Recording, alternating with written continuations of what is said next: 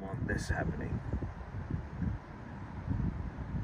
The useless eye of a human being is not... Oh, it's been crushed. It's absolute... Oh dear. I found a wonderful eco-friendly friend of mine that enriches our life, enrich soil in fact. This little creature, when he eats, he does good. And when he shits, when he craps, he does good to the planet. That's his nature of life.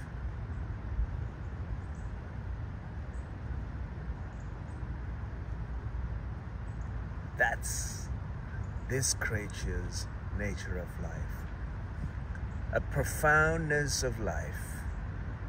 Whilst the humans, when they eat, they mess up the planet to find food.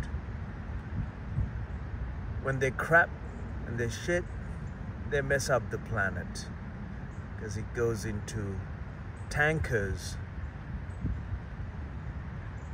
and then carried around, processing, producing much more devastation impact on the planet.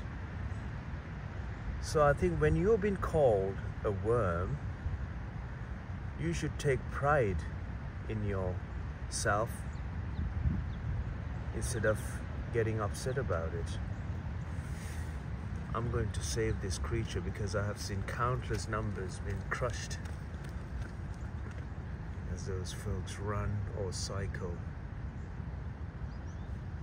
the tarmac. It was a downpour last night. You could really hear it. So I'm going to do my great deed and save this little creature and put it back to the earth, or I don't know where this creature's little journey is going to be. But let me take this little creature out of the way, from harm's way of the human hand and the human foot, which is causing tremendous damage to the planet, to every other life that is keeping our lives. Look at the sensitive nature of this creature.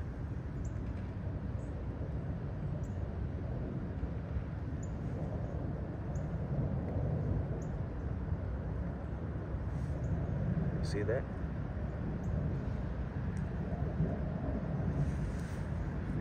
That's not a good improvise. Would it be this one? Come on, come on, come. Let's go away from you've been hurt. Don't want to go? Come this way. Come this way. Oh dear. Sorry to hurt you, but let's get you out of the way. And as you know, how could you claim to be the most important life when this little one is trying to avoid me being a nuisance?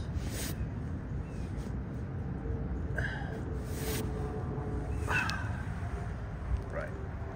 Out and away, please. Be away from every human being possible. There we are.